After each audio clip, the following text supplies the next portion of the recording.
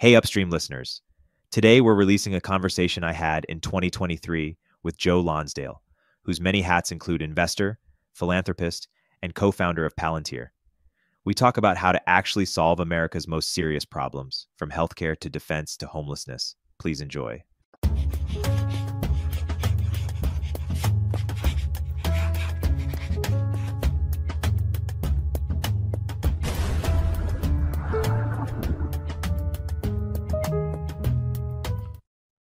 Ambitious people often hypothetically ask themselves what they would do if they had $1 billion. How would they make the biggest impact in the world with their time and their money? For you, the question is a little bit less hypothetical and a little bit more practical. How have you chosen to spend your time and money into having the biggest impact you could possibly have? Well, I'm not a liquid billionaire yet, so it's a different one. It's all on paper. I guess Palantir is out though, which is nice. You know, there's a lot of really worthwhile causes. My wife and I engage in a lot of philanthropy. We don't really talk about all of it in public. I think there's all sorts of things around the world where you can help people very affordably, and it's very satisfying to do that.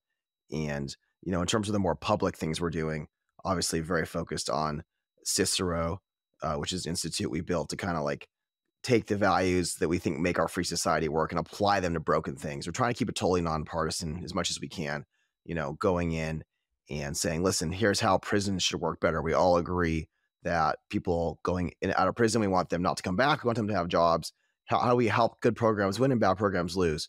And, training programs right now, America spends billions of dollars on training programs, Eric, and they don't work. And rather than say, oh, I'm a politician, I spent $1 billion on a training program, it should be, here's what the training program accomplished. Here's what it achieved. And in Texas, we changed it so that they only get funded in these training programs based on the salaries of kids coming out, and salaries more than doubled coming out, right? So all of a sudden you're impacting hundreds of thousands of lives. You're making our country work better. So try to do philanthropy that makes our country work better.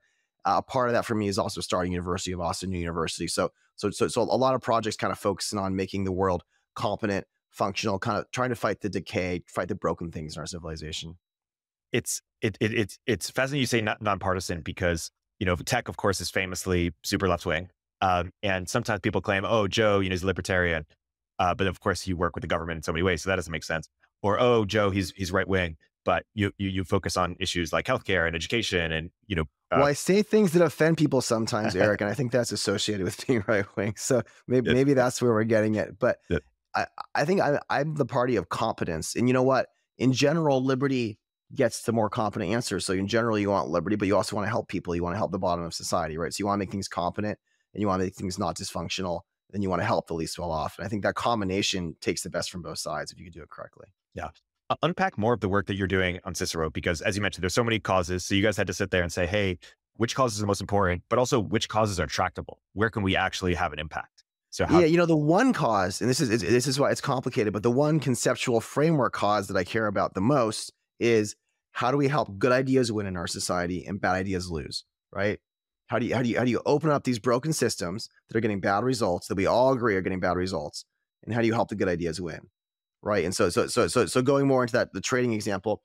So we work at state by state level because that's where I'm actually able to pass legislation. We have 12 states where we have big teams on the ground, nonprofits called 501c4, which means you're allowed to lobby. And we have a 501c3, which is not allowed to lobby, so it's only allowed to do like research and education. And they work together, right? The C4 can take the ideas from the C3.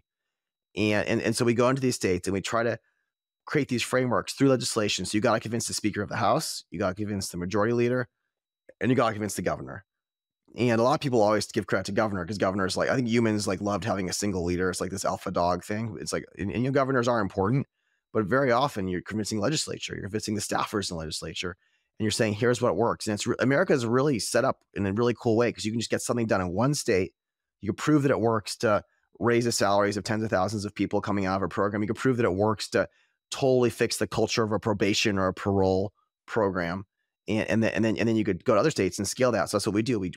You push really hard to get something done in one place and you scale everywhere else. And there's a lot of systems that are broken. It's not just our prisons, our parole and probation, which is so important. It's not just different parts of our educational system or vocational system.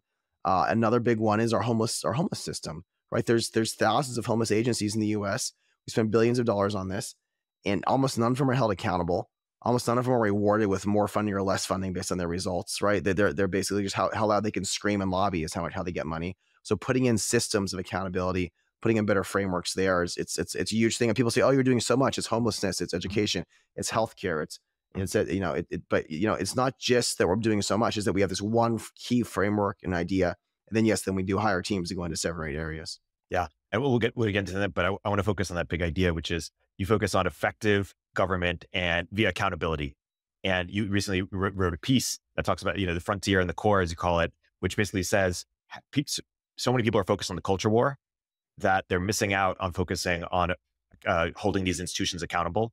And by holding these institutions accountable, or introducing accountability, we can actually affect the culture war in a better way. Why do you unpack that argument? I mean, listen, all of us, like, we're all human. We're all human animals. So our brains are attracted to the culture war, and we all have opinions on it, and we all want to engage in it. And it's especially certain progressive people, like, yeah, let's fight over this. But I think the healthy thing is, like, to realize, like, what are the actual problems, and where is this emerging from? And I think the argument I make in the piece is on my Substack, which is, that America is a great country, as a frontier country, and we need to reinvigorate our frontier. We need to recreate a frontier in order for America to be truly great. And we unpack that a bunch. But the basic idea I try to explain is, listen, a lot of people, like Elon Musk, says the woke mind virus must be defeated or nothing else matters. And the argument I'm making is, it's not really about woke. I think Elon's missing the point slightly there. I think what's happening is when you have like these unaccountable bureaucracies, when you have all these failed training programs, failed prisons, failed healthcare orgs that are monopolies, that therefore get to be really lazy and have really bad results for patients. When you have failing institutions, they end up embracing philosophies that virtue signal in order to try to protect themselves. And I think if you actually look at, like, what are the places that have, like, the most ludicrous, quote unquote, woke stuff going on, those are the places that tend to be failing places that are overly protected by kind of bad rules, where good ideas can't win. If you're at, like, a really intense, great startup, the startup's not spending its time, like, doing all sorts of crazy virtue signaling, right? And it's spending its time actually getting things done that matter. And I think we have to take these things that are in the core of our society, that are broken, that are decadent. We got to put them back on the frontier. We got to add back in accountability. And what you'll find, like, when you take the vocational schools that are failing and say, listen, you better get student salaries up, all of a sudden they have to focus on what skills to teach, how to partner with businesses. Like, they're too busy. Their board meetings, they're not going on and on and on about arguing about the bathrooms and arguing about genders for the bathrooms, because guess what? They have other stuff that actually matters, that's important, right? So make them focus on things that matter. So let's focus on some of these things that matter, and dive into what are the actual problems, the real problems, and what are potential solutions. So let's start with education. Obviously, you started in New University, so you're focused on higher ed as well. But what is maybe misunderstood about what are the real problems in education? And well, the biggest thing is misunderstood, I think, about education. There's two things. One, we spend way more money on the worst schools than we do on the good schools. So I think a lot of people think, because they just listen to the arguments, we should spend more money on schools where there's African-American kids, or where there's minorities, or where there's poor kids. Guess what? Right now, we spend way more money on inner city schools, like, on average, way more than we do on, like, these random schools in the Midwest. There was something that went around on Twitter the other day of this school in the Midwest that was, like, giant and beautiful and had all these amenities. And the crazy thing is that school district spends like 60% less than Washington, D.C. It's amazing, right? It's spending way less, because guess what? There's not tons of special interests and tons of nonsense and tons of overpaid administrators who do nothing, stealing the money while getting bad results and not being held accountable. So first of all, it's not about money we're spending. It's about the accountability for that spend. Like, anyone in the startup world knows, you could spend $100 million on a startup and still fail miserably. And you could have another startup spending $5 million and crush it because it's spending it the right ways, right? So it's not just about the money. It's about accountability. That's one. Number two, I think is a very important point people don't realize. Our level of inequality in education, people love talking about inequality of wealth. Our level of inequality in education is way higher than our inequality of wealth. Like, it turns out that the average public high school, based on, like, all these different kind of assessment tests, most people learn almost nothing in high school. The only group that's consistently learning the most in high school is the top 1%. So you want to address inequality in this country. First, let's actually address the substantive inequality, which is education. And so the question is, how do we take, again, education and put it back on the frontier? How do we say, if you're not succeeding, you're going to be replaced? We need those frameworks. So we need frameworks where people actually have to spend accountably, where administrators who are administrating a failing school district and getting paid $400,000 a year shouldn't keep getting paid that every year while failing every year, right? They're just like a bad business. They should go bankrupt. They should lose their job. Someone else should replace them and get to try. And so there's lots of ways of doing this. One way is different frameworks of school choice, which I think it makes sense. It's a form of accountability. It's not perfect, I'm in favor of school choice for poor kids. Like, I don't need school choice for my kids. My kids, I'm already going to send them where they want. At the very least, we should be doing school choice for poor kids. That's a big one. Education savings accounts done correctly is another great thing. Give parents the money. Let parents choose where it goes. That's a form of accountability. Parents can choose where to spend it, right? So, but the question is not any of these specific policies. The question is, are we going to be bold and force accountability on the spending, or are we just going to keep giving like buckets of money to the teachers' unions and to special interests even while they fail? Like, it's a very simple question. We saw during George Floyd and what Black Lives Matter did, one of the things they did was kind of shine a light on police unions. And I'm curious if the light will be extended. Teachers unions. No, of course. I mean, listen, everyone on the right knows how bad government unions are. FDR, who, by the way, was on the left, one of the great leftist presidents of the 20th century, he hated government unions, right? It's like he said, they don't make any sense. We shouldn't have them. People probably know the history. And by the way, I think JFK was an amazing, interesting president, and he had a lot of moral scandals, but I think he was a great leader. JFK's father helped create government unions. This is not a myth. It's not like a conspiracy theory. He literally made a deal to help JFK win the Democratic nomination. They agreed he would create government unions with a few of these big union groups in different states.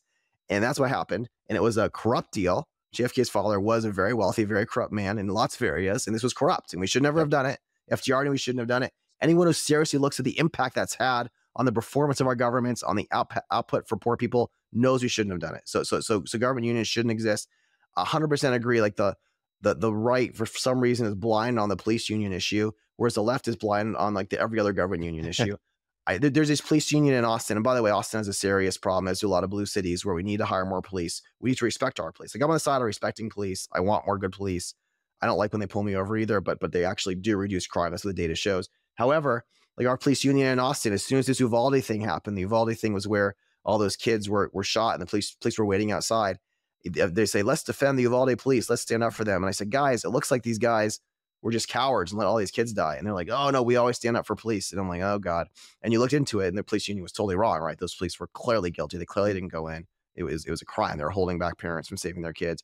So, I mean, there's nothing in our society where like one group's always wrong, one group's always right. And this tribal stuff is stupid. Like, I don't always defend police. There's a lot of bad police. The police union should not be defending bad police. At the same time, we do need to have police protected enough to do their jobs, be willing to work in America. So it's just both of these extremes are wrong here. Totally. We'll continue our interview in a moment after a word from our sponsors. Like many of you, I spend a good chunk of my day managing emails and phone calls. And despite being careful about where I share my contact info, somehow the robocalls keep multiplying and my inbox is flooded with spam. It turns out there's a reason for this. Data brokers. These companies don't just collect basic contact info. They're gathering everything from your social security number and financial records to your shopping habits and employment history. Some health insurance companies are now working with data brokers to track your online activity, which could actually affect your insurance rates. Another huge privacy risk are people search sites. These websites publish detailed profiles about you, including your home address, family members' information, and even sensitive details like religious beliefs or political affiliations. This got me thinking about how exposed we all are. Whether you're sending a wire transfer, want to protect against identity theft, or just trying to keep your family's personal details private. That's why I started using Incogni. Here's what makes it different. They automatically handle 5 different types of data brokers: marketing, recruitment, financial information, risk mitigation brokers, and those people search sites. Instead of you having to track down all these companies yourself, and trust me, there are hundreds, Incogni contacts them on your behalf and demands they remove your information. And here's the key. They keep monitoring and removing your data automatically because these brokers often try to collect it again. Incogni protects your data across all your devices, whether you're working from home, a coffee shop, or anywhere with public Wi-Fi. Plus, you can add up to 4 additional family members under their family and friends plan. And they're so confident you'll see the difference in your day-to-day, they offer a 30-day money-back guarantee. Take your personal data back with Incogni. Use code UPSTREAM at the link below and get 60% off an annual plan. That's incogni.com/upstream. Hey everyone, Eric here. In this environment, founders need to become profitable faster and do more with smaller teams, especially when it comes to engineering. That's why Sean Lanahan started Squad, a specialized global talent firm for top engineers that will seamlessly integrate with your org.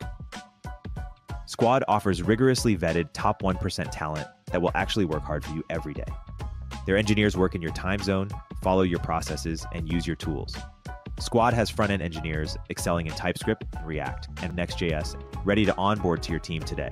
For backend, Squad engineers are experts at Node.js, Python, Java, and a range of other languages and frameworks. While it may cost more than the freelancer on Upwork, billing you for 40 hours, but working only 2, Squad offers premium quality at a fraction of the typical cost, without the headache of assessing for skills and culture fit. Squad takes care of sourcing, legal compliance, and local HR for global talent. Increase your velocity without amping up burn. Visit choosesquad.com and mention Turpentine to skip the waitlist. Let's talk about your thoughts on prison reform, because some people might say, oh, we have too many people in prison. Other people might say we have too much crime. So how do we think about prison reform and crime? Yeah, no, exactly. This is another case where both the left and the right standard kind of extreme right now in our society is wrong. Like, the right is like, you don't want to just like lock everyone up and throw away the key. We don't need to like, criminalize everything and be super nasty. And there's all these ways in which we ruin communities by being like over criminalizing things that Black people do versus white people on average. I think there's a lot of stuff there that's been done. It's obviously hurt communities, and it's real. And people talk about systemic racism. I don't know about systemic racism, but there's definitely things that were done that were racist in the system, towards certain groups. Now, on the other hand, there's a lot of really terrible ideas from the left where they're just like have DAs they're electing that aren't prosecuting people. So crime goes up. You get gangs moving in. You're allowed to steal for free. So the gangs, and this is literally true, the gangs fight for territories and cities because they're both allowed to steal for free. And you've had like a 2-year-old shot on 880 in California and killed by rival gangs because they were fighting over the territory where they were both allowed to steal for free. I mean, that's obviously bad, right? You have to arrest people for breaking the law. So there's like comically stupid extremes on both sides. Question is, how do you make it more competent? Well, there's different parts of the criminal justice system. For me, the ones I'm focusing on are prisons, probation, and parole, right? So first of all, with prisons, we need the data. And so there's a nonprofit I was an early donor to. I helped them raise a lot of money called Recidiviz. And this is a really smart woman, Clementine out of Google. And she, Eric Schmidt and others have backed her, and Cokes and others. And she basically got together a lot of technology, and they're mapping out recidivism rates. And it's amazing how different recidivism rates are between different prisons, even for similar populations, for different programs. And so that's like the first answer, is getting the data. The second answer, though, is adding accountability. So what I want to do, which we haven't done yet, but we're getting close, is we're going to pass laws that will automatically fund the programs that are lowering recidivism and start to defund the programs that are tied to higher recidivism, right? And I also want to make prisons compete. I want to say, like, okay, for everyone coming out of your prison in the next 2 years, let's see how they do in their life the next 3 years. There's 37 prisons in California. Why not have the 3 or 4 which have the worst results get their leadership replaced? We would tell them 5 years ahead of time. Why not have the 3 or 4 doing the best get bonuses? And it'd be amazing. All of a sudden, imagine what that does to the culture of a prison if you're all of a sudden have to really care about these people when they come out. Because right now they don't care. Right now it's terrible culture. And by the way, we've done this in probation and parole. We've dramatically changed the results in probation and parole in a lot of states. California did a great law, which was a model for the nation 14 years ago. No one in California knows about it because government's very funny. In business, you do something great, everyone will hear. Yeah. And government, it was like a bipartisan thing. A Republican and Democrat did together in like 2008. Like SB 893 or whatever, and it's like, and it basically changed it said all probation departments are counties in California, and so the counties would always just send people back to the states, back to prison, because they don't care. So now it's not our problem anymore. We changed it so the counties got to keep some of the money if they raise the rehabilitation rates, and all of a sudden all these counties were competing and were like figuring out techniques for rehabilitation. Like the whole culture of the probation departments changed to a positive culture because it had accountability, it had goals. And Montana did this. We've passed this law now in 7 or 8 states with Cicero, and it changes culture in probation and parole to care about your results, to measure them, to think about them. So those are types of things. I don't think that's a left or a right thing. I think it's taking the best of our society, which is like entrepreneurial energy, best ideas win, accountability to results, and putting it into areas that were previously broken, and it fixes the culture, it fixes the results. And so that's the kind of stuff I love. Totally. Let's talk about one more issue there. Homelessness. What's the real problem with homelessness? Michael Schellenberger says it's an addiction problem. What is your take on what is the real problem and what's an actual solution? So Michael Schellenberger's main advisor for a lot of his work the last few years was my head of policy at Cicero, by the way. So we tend to be somewhat aligned because we've given him a lot of stuff. Listen, I mean, higher home prices do correlate with more homelessness. That's obviously the case. Higher home prices in these cities, though, also correlate with like more progressive governments. So it's very complicated, like to pull everything out. I'm usually in favor of building more homes, of trying to lower home prices. I mean, this is good for the country. It's good for the working class. So like I'm not going to argue with the YIMBY people. If YIMBY people are correct, it's important. They're incorrect, it's the full answer. Yeah. Right. So they're correct, this is very important. But the full answer is that you go on the streets, 75% of these people who are homeless have mental health issues. 75% of the people who are homeless have drug issues. Most of that's overlapping, and most of them have both. And most that we're spending $1 billion a year in San Francisco. We're spending massive amounts of money elsewhere. Most of that money is being spent unaccountably. Most of the homeless groups, their actual incentive, let's just be honest, is there to be more public visual homelessness so they can get more money. Like that is their incentive. And they're not held accountable to metrics. When we do get metric that's comically bad, we'll have helped like 29 people with like $160,000 spend on something. I mean, it's like comically bad when the metrics do come out and they're hidden away in these giant PDFs that every once in a while you force them to do. And there's the rewards are not rewarded based on like your results. The rewards are based on the fact you lobbied better, the fact that you had a more woke BIPOC group that like represents the people that the city wants to give money to. It's bullshit. It's like a weird form of like broken affirmative action that's not actually focused on like what are the results, what's helping people. And the solution, if I was in charge of these things, is one, you do more temporary shelters, and then you do more mental health treatment, more drug treatment, and you do all of that with groups that are paid accountably based on metrics. And then basically we do need mental health hospitals. We do need the ability to intervene. There should be something called a mental health court, where if someone's broken the law multiple times, this is the right wants to send them to prison. The left wants to let them go poop on the street a 10th time. We shouldn't be letting them go poop on a street a 10th time. We shouldn't be sending them to prison. We need to have like forced treatment. Obviously, This is like an adult solution, right, Eric? It's like forced treatment is the obvious adult solution, right? And instead, we're like either throwing them in prison or letting them poop again on the street, which is both of them are wrong. Yeah. So anyway, you just need common sense and leadership and accountability here. What these trends show is you're trying to introduce kind of market incentives, market competition, market accountability. It's kind of like market. It's not really market in the sense the government probably has to be involved in these things, but I'm trying to like take, you call it market, you could take the functional parts of our free society, which is like metrics and accountability, and those allow innovation, right? And those allow responsibility. Totally. The cynical take is, as we kind of alluded to it a little bit, is that some of these people, the bigger the problem is, the more the budgets they need, the more they can have. 100%. I mean, it's not just a cynical take. There's people whose friends and family are each making like low to mid six figures, and it's a huge industry. Yeah. I mean, and by the way, there's other huge industries that are bigger problems. I think defense is a bigger problem. I think healthcare is a bigger problem, but homelessness is in our faces, and it's frustrating to me because it makes a lot of young people say, "Oh, our society is failing. Capitalism is failing." Capitalism is not failing with the homelessness issue. It's a terribly run government program that's creating actually more of the problem and paying more people to come there.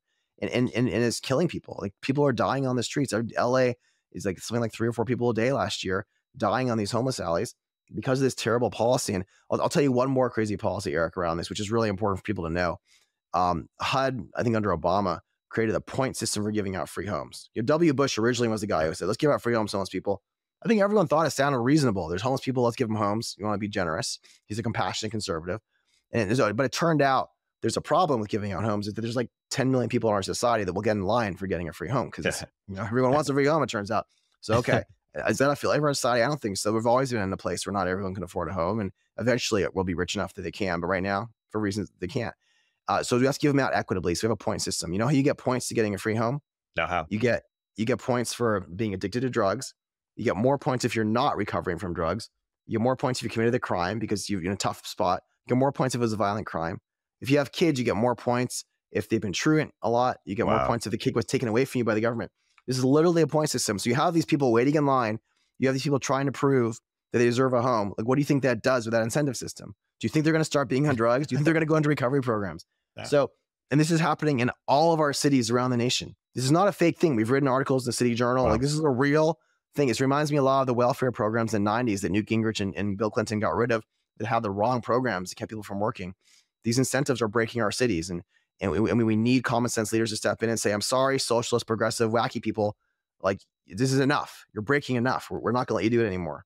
And so one of my things is we're going to states and we're saying, okay, states that are run by competent people, let's put in really clear rules. Let's not let cities break these things. Because by the way, a state's in charge ultimately, and they shouldn't be letting cities hurt these people that way. So that's a big thing we're doing. It's crazy that even the most staunch progressives, take someone like Ezra Klein. He had a recent podcast. He said, why liberals are, like governing horribly. Like even they are admitting like, hey, California's failing. you know, it's all these special interest groups on the left that are part of government, that are part of these things. And there's like something against on the left being bold and standing up and saying, no, this is broken, this is wrong. And like, by the way, the right's not always very good at that either. And sometimes when they do it the wrong way. I'm not saying we have a lot of great leaders, but we need great leaders to step up who've been successful in other areas and step in and run these things. I thought Rick Caruso, it was very bold of him to do it. There's lots of structural reasons why these homeless industrial groups, by the way, they run voting machines. It's legal. They help get out like tens of thousands of votes for people who are funding them. That's why they're so powerful also, by the way. Rick Caruso lost just within a margin of that giant homeless industrial voting machine in LA, right? So it's like, but we need people like that to try to push through, try to win. We need everyone else to wake up and start supporting competent people, to get it and fix these things. Let's lastly focus on healthcare, because this also illustrates, a ton of waste. What's the real problem in healthcare, or misunderstanding about solving our healthcare system, and what is potential solution? Oh gosh, this is so big. It's like it's like 20% of our economy, and it's massive. I think monopolies and crony capitalism is a big part of it, right? So I think every area of healthcare has people who've changed the law and who've set things up to make it so that they benefit, and so that the things that would naturally happen that would make it cheaper and make it better don't happen. So I think the health systems are an obvious local monopoly. They block lots of competition. They basically make it really, really hard for new insurance companies and other things to break in, because they control monopolies locally. So it's kind of their way or the highway. And they'll oftentimes charge 5 or 6 times for something. Now, sometimes they charge more for something because it's better, but a lot of times they don't, and they purposely don't want it to be transparent. So even though we've passed laws trying to make it transparent, they're all in violation of those laws because there's not enough teeth. So that's like one issue. Then the payers themselves have the worst incentive. We could actually get through this and probably fix it if we were allowed to have payers make money by making healthcare better and cheaper. But payers have fixed 20% margins. So the way it works, for example, our friend at UT Dell Medical, he showed better results for patients with 80% less spend in musculoskeletal care. This is not like a small amount, it's 80% less spend, right? And then 30-40% less spend in many other key areas. He's like this really smart neurosurgeon running UT Dell Medical. And none of the insurance companies wanted to work with them, because, by the way, if you make 80% less money going through something, then they're 20% of 80% less. They're getting 4 versus 20. That's not good for the insurance company's profits. So the incentives are totally misaligned for payers, and so that's really corrupt. And then you have like doctors groups are very powerful. Listen, we have a lot of amazing doctors. We need more amazing doctors in the US, but the American Medical Association has a lot of things where they'll lobby against using AI plus nurses. They'll lobby against, it's called scope of practice, like any new way of doing something more efficiently. Like my friend is an allergist. We were friends from Stanford and from high school in the Bay Area. And he's an allergist, and there's a certain way of working. And we've mapped it out. He could see 20, there's a shortage of allergists in the Bay Area, by the way. It's a big problem. Yeah. He could see 20 times as many patients by just hiring a few nurses, a few frontline people, a handful of plant people, building some processes, building some basic tech. He's not allowed to do that. It's against the law. Any other industry, he'd be seeing 20 times productive. We bring the cost down. Everyone would get treated and get their allergy stuff. It's against the law. So there's all these scope of practice doctor things that are ridiculous. And then, the drug companies have all these games they play to make things more expensive. There's something called PBMs, which make tens to hundreds of billions of dollars as middlemen, the way they've set things up for selling drugs. It goes on and on. Like the incentives are misaligned. I think the best hope is there's a couple things. One is like the self-insured route. So I think we're trying, the guy who's UT Dell Medical is, for example, building a company with us where we're partnering with a guy who built an aligned insurance company. We're self-insured, and we're doing a new one. We're building clinics, trying to bring down the cost, but then have people who are paying their own costs work with him. So you get better results for cheaper. So there's things like that. It's very hard to break through. The other really big one, Eric, I'll give you, I think this is really important, is we need the innovation ecosystem to be allowed into healthcare. Yeah. So what's the key data? The key data is the medical records and the billing records. And if you could see that, you could change a lot. So one of the things we're trying to do is saying, rather than the health system owning your data, we think people should own their own data. And if people own their own data, then we could each decide to use whatever app we want. Like I say, I want to use this app with this payer.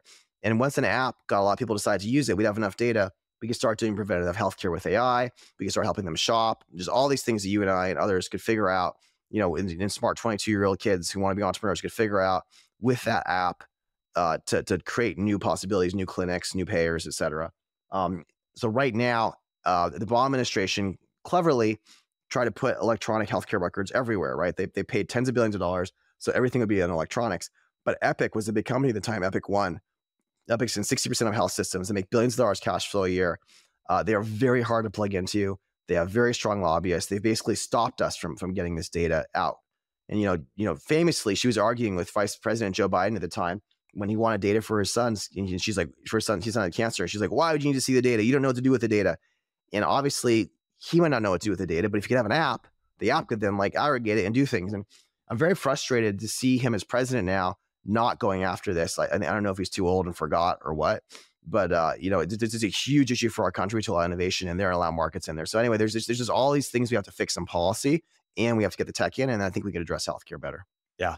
If our friend Balaji was here, he would agree that we need compelling leaders, but he would say these institutions are so beyond screwed. The incentives are so messed up that we might as well just create new ones.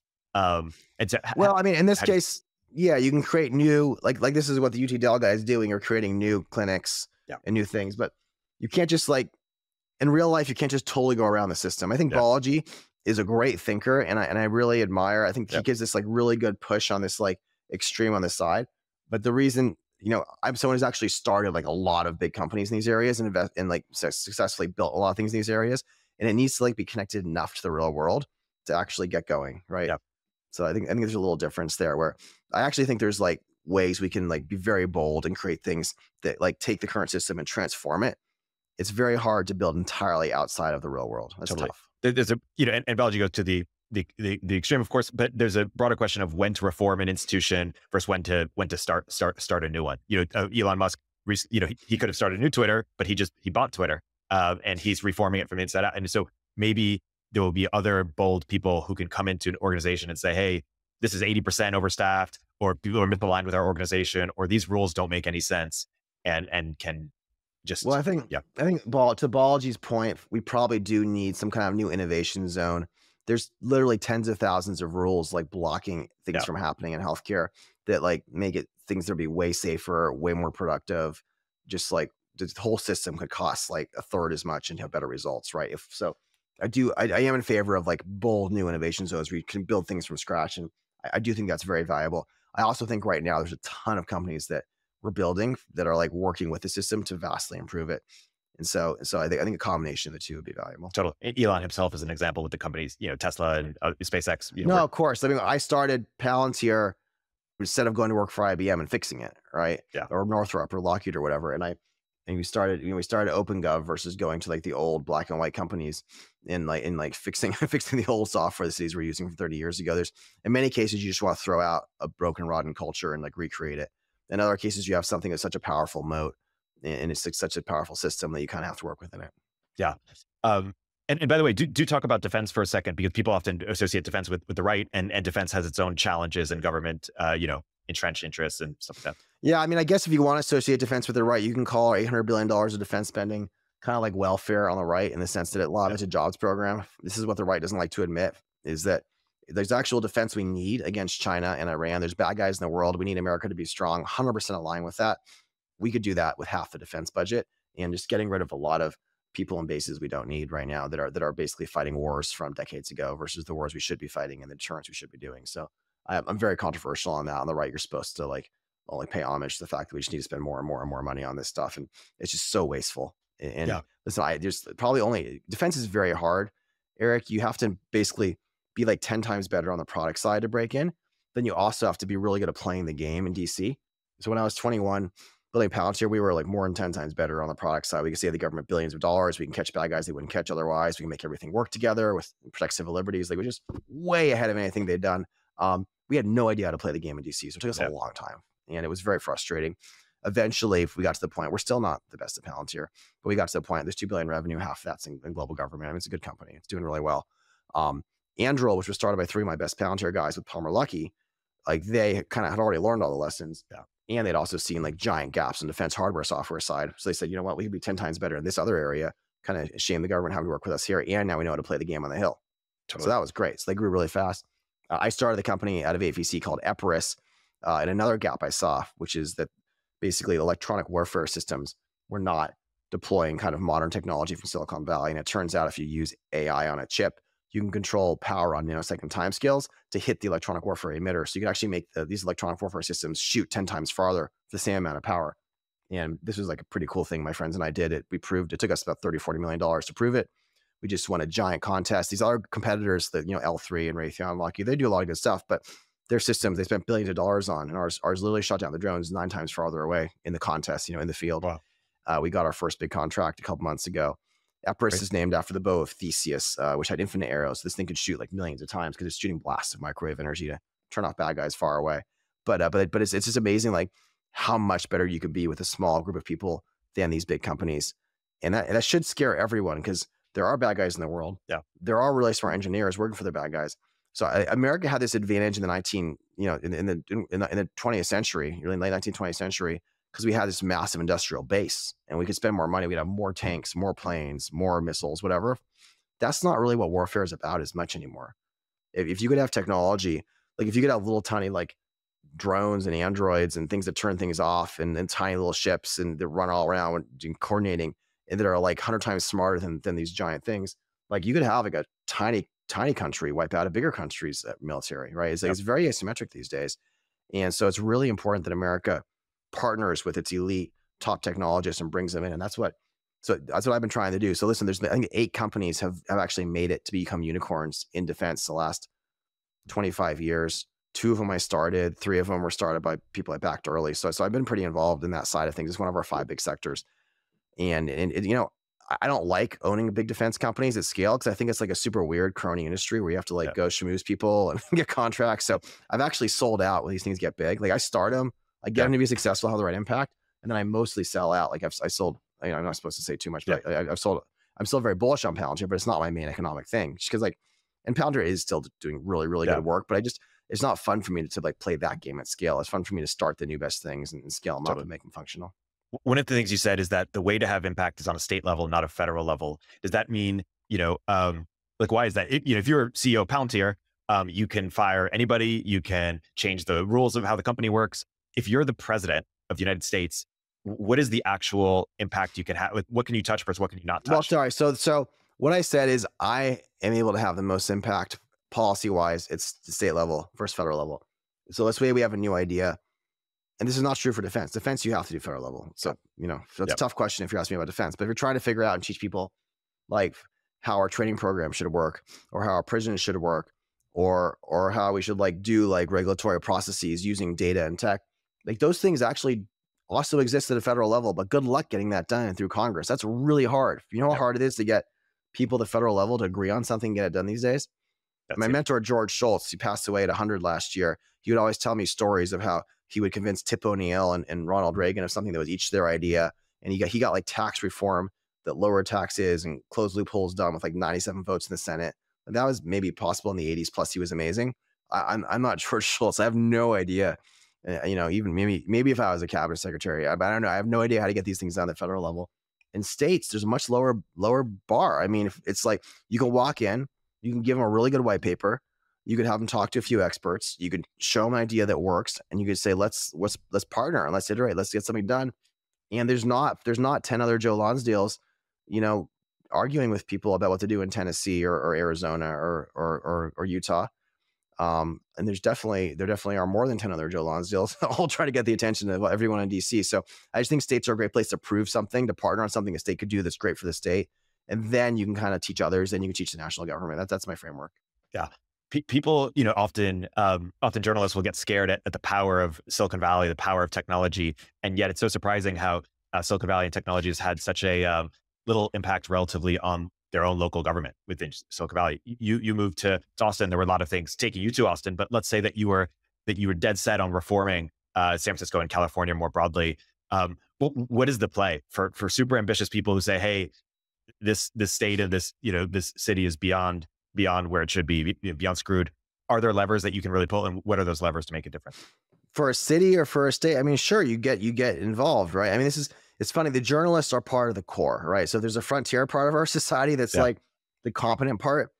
Most of these mainstream journalists are like reflect kind of the values of the core of the bureaucracy of the lawyers. And of course they don't like, because there's a natural tension here, right? I mean, so one of my favorite historians of Rome, I mentioned in my piece, is Ronald Syme.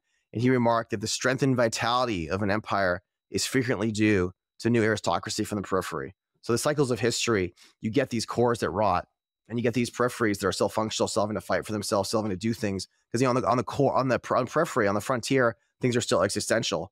So it's kind of like this process of evolution where things get stronger. Whereas on the core, they just like getting fed by everything going on, and so they just kind of rot. So people who have like really succeeded in new ways on the frontier are exactly who we want to come in and fix the core and to make it strong again, right? And Eric Schmidt and I don't have the same politics, but thank goodness he was involved going in and helping President Obama and in the White House all the time. And like, he's part of something. He was one of the new aristocracy from the periphery. He had done great things and been successful. He learned how to be a leader. He learned what was functional in the world at that time in technology, in business, and in related areas, and was able to apply those lessons and help, right? And that's my job as well. I don't want it to be about me. I want it to be about like, I wish like 100 other leaders like me were doing this. Like, I would love it if like moderate Democrats ran the entire country through DC, combined with like, 100 really talented leaders who made it really freaking competent. So we were one of the greatest countries in the world. That'd be fine if 100 great tech people all wanted to go do that. And didn't put up with incompetence, didn't put up with government unions that were failing, right? Didn't put up with failing people in our prisons, didn't put up with failing training programs. Like go actually make it work. Right. So yes, I think everyone who's competent should get more involved. Cities are very hard to get involved in. There's like super corrupt politics. You kind of have to control the city council. But I say get involved in your state, get involved in DC, and if you can, get involved in your city and try to change it. And then I think these things are worthwhile. Yeah. It is interesting for people who are listening and want to get involved and want to make an impact. Like, Trump famously said he wanted to drain the swamp, and he didn't. There's a question as to what was, first you need to define, of course, which swamp you're talking about. But I think draining a swamp is very hard to do. I'm not a huge Trump fan. I don't want him to run again. I think there were a lot of good policies that did confront certain things in the swamp. I think there was some good things that got done for sure. Yeah. It is just interesting to think just about like what swamp is drainable versus what is actually just stuck and broken. You just can't change. Well, I mean, you can change it. Like certain departments you should get rid of, right? If they're not broken, they're not doing anything useful, if you get rid of them. Yeah. And the State Department thing, I was just talking to Secretary Mike Pompeo, who ran the State Department, and like he wanted to cut the budget by 40%. He said, "This is like, I mean, there's probably a lot of people in the State Department who hate our country, who are doing things against our country. It's become this like giant bureaucratic kludge.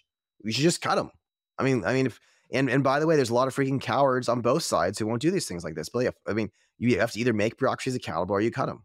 Yeah. And we desperately need our country to do this if we're going to get back to competence. Yeah. Back to competence. I love that. A lot of people will focus on wealth inequality. And it's my instinct to not focus on that, more focus on overall, like, are people getting richer? Are people getting wealthier? Because, focus on inequality can pervert that. But Ezra came on the podcast and he said, well, one reason you should focus on inequality is because wealth inequality can lead to political inequality. Are you sympathetic with that? Is there some truth to that? I retorted, hey, government is like, I think inequality, first of all, is a natural state of the world. So there's always going to be inequality. I think inequality gets more extreme with certain things, right? So what are the factors? If you want to say like, where would I give Ezra some credit? I think we created inequality unfairly by making money too cheap. And I think we made people who are in finance be able to make too much money versus a typical worker. And I think that's bad for the country. I think we should stop doing that. So that's yeah. So yes, that is bad. I think inequality comes from, like I said, from education system. We have more educational inequality in this country than we have wealth inequality.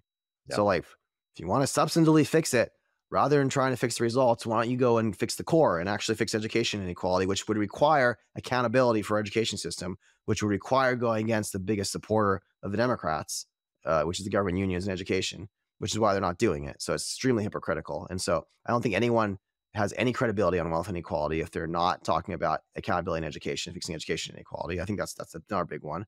But I'll tell you what, Eric, if instead of working most of today and trying to get ideas out and then trying to build things to build companies, because I'm meeting an EIR later today for another company I'm building. I started 3 multi-billion-dollar companies before I started my fund. I've started like $4 billion companies in my fund. If I stop starting billion-dollar companies, inequality will go down. Like I literally can go to the beach. I can get a mistress. My wife won't like it very much, and I can spend lots of money buying her jewels, and that would make inequality go down. But this is an important point because it's obviously not inequality we should be measuring here. Like we don't want me to go to the beach and get a mistress, not just because that'd be extremely rude to my wife and my 4 daughters. It's actually good for the world for me to keep building companies. Yeah. And so what are we really talking about here, right? It's this huge confusion. Like you want people to be immensely successful. Like in China, the rich people right now are terribly afraid to build new companies. Like Xi Jinping is going to massively reduce inequality because he just like showed that it's like not worth building another tech company because you'll be in big trouble. And you might disappear. You might get in a car crash. You might have a heart attack. Like there's literally billionaires dying in China. And so they're terrified. They're not going to build stuff. That is not good for the world. It's not good for our country. Even though I'm a competitor to China, even though I want US to be stronger in China, it's not good for any of us overall over the long term that we didn't have the brightest people in this great civilization of China trying to create things right now because they're terrified. Yeah. So no, I think Margaret Thatcher said it best that there's a lot of people that would rather the poor be poorer so long as the rich were not richer. Yeah. And that really is the case. And so what should we be doing? Yes, the dumb sources of inequality like cheap money and the Fed, we got to adjust how we do those things. The education, obviously we got to fix. And then, we got to do what we can to create opportunity. Like training programs in our country are important. Rather than just spend money on stupid training programs, make them accountable. Like I've helped double the salaries of probably 100,000 kids now with policies I've passed. Like that's how you address inequality is you make the bottom better off. But inequality is a stupid word. I think it's more should be like success overall altogether is totally. a key thing. And one thing I think people might have to seed is the term equality of opportunity, because when you really look at that term, people could say, hey, I have different parents, different outwards. You're never going to have exactly. equal equality of opportunity. No one's ever going to have the advantages my daughters have. Exactly. They're just not. They're not going to have the intelligence. They're not going to have the looks. They're not going to have a father who understands business and has mentored hundreds of CEOs. My daughters have usually unfair advantages. I hope they use them. I'm going to do my best. I can't promise they will. But there's never going to be exact equality of opportunity. But what we do need to work on, rather than equality of opportunity, is we need to work on giving the best possible opportunity to a lot more people in our society. And that means fixing our criminal justice system so these communities are working, fixing education. There's all these things we can be doing to help these people. But this whole framework of framing it like equality and inequality is just a nasty framework. They're just trying to take people down. And it doesn't make any sense to me. And this is a vulnerability in liberalism, is they too equally or too readily kind of concede equality of opportunity, or that we should strive for some equality, and then people go on and take that. Yeah, I know. So France has this whole obsession with equality and fraternity. I don't think that's the American spirit at all. American spirit is equality under the law. Yeah, it's nothing to do with equality of results. It's nothing to do with the fact that everything's the same. Our job should be fairness and equality under the law. Equality of human dignity in terms of every life is worth an equal amount, but then we do everything we can to create opportunity for the least well off. I think Cicero is about the working class and the middle class and helping people and people in criminal justice system. It's about helping the least well off and taking ideas to fix that. And that's something that I think it's our duty, frankly, as leaders in society to help those people. That should be how we spend our marginal philanthropic time, right? Yeah. So that's the right thing to do. But to say that saying that inequality itself is the issue is it's kind of a nasty envy-driven thing. Totally. We saw people with guillotines outside Jeff Bezos' house, but people don't realize that when these companies are built, beyond the services that they themselves provide, like Amazon or Facebook, et cetera, it's also more tax dollars and just more wealth in general. And people have no idea how economic surplus works, how positive sum stuff works. It's just it's not intuitive to the average person. And I wonder if there was you can imagine almost like a UBI that's tied to the S&P 500 or something. Like if there's a way to. Yeah, Alex Furstenberg's trying to do this, and a lot of people are talking about it. I think it's an interesting idea. So basically, low end workers, you want them to participate somehow in our economy and our we want everyone to root for the S&P 500 in the sense, right? You want equity markets to go up. You want GDP to go up. Everyone should be tied to that. And I think everyone already implicitly has that interest, but giving it to them explicitly, saying listen, if you don't have a 401k, if you're a poorer person, having government match to help you have a 401k, and then kind of copying Australia, because Australia has the best pension system where you can move your pension amongst things. That way they kind of have to compete. Again, competition of ideas, right? So I think that framework, we're talking to a lot of people in DC, a lot of friends are working on that. I think it's reasonable. I think we do want everyone in our society to kind of be part of that interest. Yeah. I do agree with your institution first approach and how, focusing on accountability will solve some of these culture problems. But at the same time, I acknowledge that there are some institutions whose very end goals are deeply problematic. Maybe it's focused on solving inequality. And I'm grateful that they're so ineffective at that. And so it feels like, some people say politics is downstream from culture. It feels like culture is important to solve too. I think culture gets fixed based on role models and based on people seeing what works. One of the most dangerous things about government getting involved and being the main thing responsible for poor people is what that does to culture. Because basically, like when you make a choice to help people, when you're deciding to help, and you're a leader saying, I'm going to do this to help, people see that and people say, I want to be like that person. I'm going to make that choice too. And it's like a positive feedback effect where people are all deciding to help. In America, was by far, it's still the most charitable country in the world, but we were way ahead of everyone else in the 19th century. And it was this like positive, cool thing that because we were free, because we had the choice to do it, and because people chose to do it, it really created this extremely positive culture of helping your neighbor, helping your community. And I think accidentally, when you put in a bunch of things that force people to help instead, they take a bunch of their money and say, we're just going to do it for you. I think you get rid of that role model. And so I think you actually really, really hit our culture in a really nasty way, starting about 60 years ago, by trying to have government step in and replace that choice, and replace that cultural impetus that it's our job to do it ourselves and our job to choose to do it. And it's actually fascinating. I think a lot of modern Democrats I really respect, and I have a lot of views on the modern Democrat side as well as Republican side. But it's interesting, Republicans still give almost twice as much money to charity on average. And because they're still from that part of that free culture where it's our job. I think Democrats are much more from it's the state's job side. And frankly, I don't think that's healthy. So I think the way to improve culture is ironically, the government has to do less, and it has to let people step in and let people make these choices. Yeah, that makes sense. You focus, as you mentioned, mostly on statewide. Your peer and mentor and friend, collaborator Peter Thiel has focused on more the national level, it seems, and trying to put some I don't think Peter's. See, everyone has mistaken on Peter. Everyone thinks Peter's focusing on it. He's not really focusing on it. He just backed two of his friends. Got it. Yeah. If Peter was focusing on it, Peter's a genius. He has lots of money. He could have got involved in 26 races, right? Like Peter could have focused on it, and you would have all noticed, right? Yeah. Because it's like Peter's a huge player if he wants to be.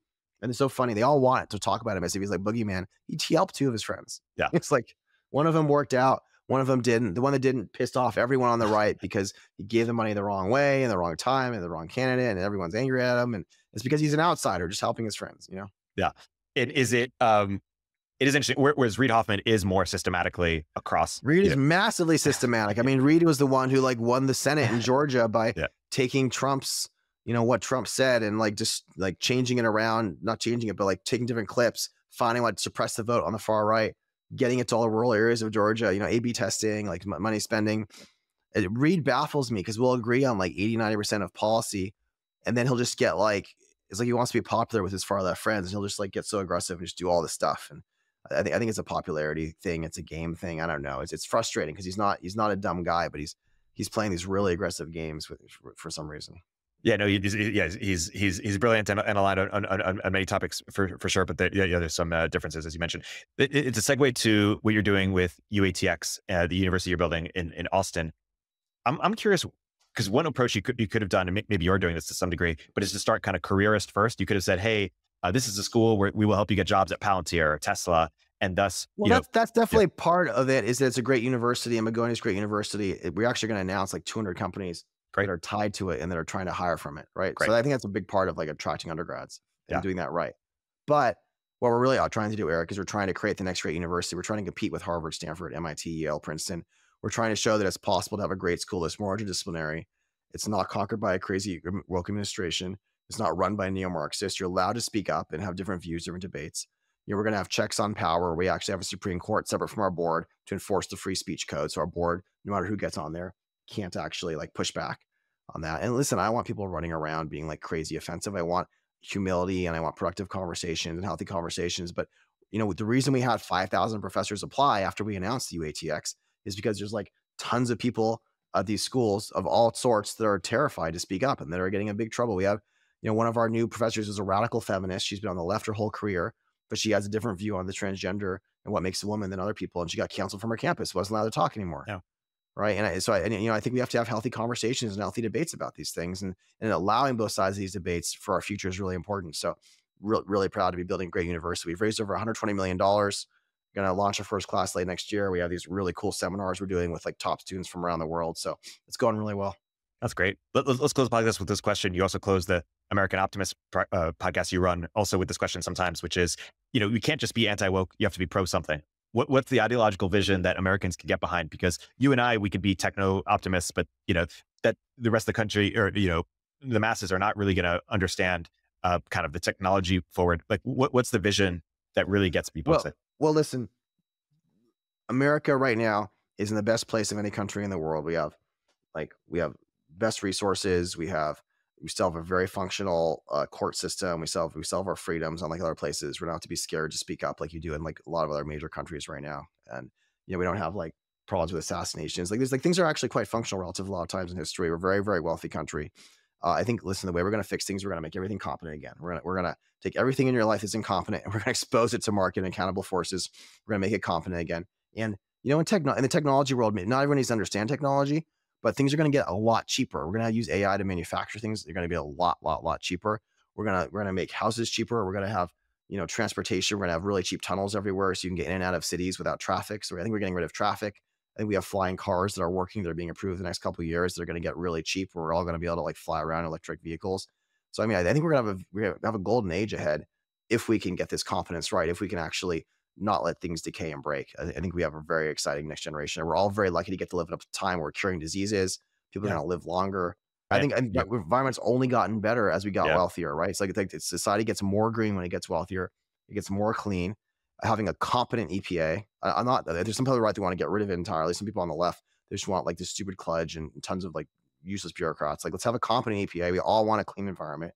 We all want competent regulators, right? We all want things that, but as we get wealthier, we're all on the side. Like I have 4 daughters who are very young. Of course I want everything to be perfectly clean. This bullshit. Like there's like this weird caricature of like that anyone would want like poison lakes or something. It's disgusting, right? We need to all do this correctly. But no, I think with technology getting better, with making our government competent, I think we could have potentially have a very peaceful, very, very positive next 20, 30 years with the right leadership. And we're going to solve some of the problems we've been outlining here with homelessness or education, healthcare. The thing is, Eric, the reason I'm an optimist is that there's good answers to all of these things. Like you can look at what Cicero is doing, you look at what others are doing. There are good answers that actually work to help people to address each of these things for less money than we're spending now in a way that's really positive for our country. So let's get competent people in charge and let's address them with good answers. And I think that's the best thing for all of our families. That's a great place to wrap. You're doing that very important work with Cicero and HBC and your various other initiatives. I guess today's been Joe Lonsdale. Joe, thanks so much for coming on the podcast. Thanks, Eric. Upstream with Eric Tornberg is a show from Turpentine, the podcast network behind Moment of Zen and Cognitive Revolution. If you like the episode, please leave a review in the Apple Store.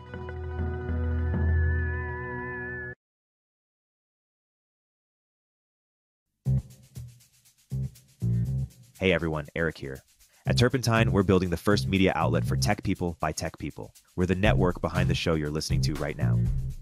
We have a slate of hit shows across a range of topics and industries, from our AI and investing cluster of podcasts to shows that drive the conversation in tech with the most interesting thinkers, founders, investors, and influencers, like Econ 102 with Noah Smith.